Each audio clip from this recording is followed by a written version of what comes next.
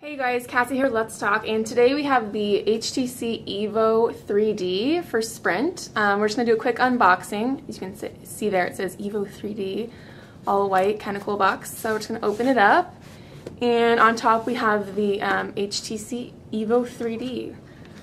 So this is actually a pretty cool device. It's definitely highly anticipated. On the back there we have some sort of directions how to take off the cover. And it's covered in this plastic. Let's see if I can get this off. Okay, so here's the EVO 3D. You can see the back here has the dual cameras.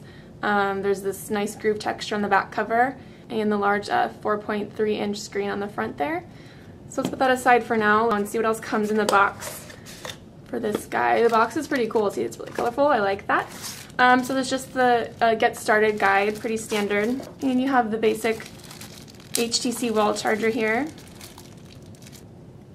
Which uses the USB cable to be plugged into the wall to charge it, and the cable is also used for plugging into your computer and syncing up. So pretty standard box contents. So let's move this stuff out of the way and take a look at the phone. So let's open it up first of all, if I can do that. So there's a little groove in the bottom of the phone here to take the back cover off. Should snap off pretty easily. There we go, and the battery is encased in this little plastic covering, so if we just take that off, the battery comes out and we can slide it back in. And here we have the 8GB pre-installed memory card. So we can snap this back on and see if it turns on. Well, it's turning on. We can go around the side. So on this side we just have the USB port.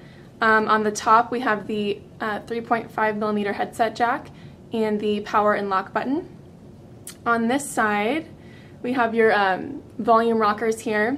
And then this is the 2D to 3D switch. So if you switch it up, that goes to 3D, and down goes to 2D.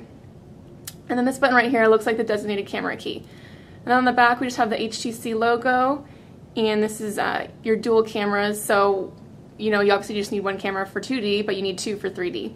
And then this is your flash in the middle right there. So pretty cool design so far. On the front here we have the front-facing camera, and then there's the speaker, the ear speaker right there.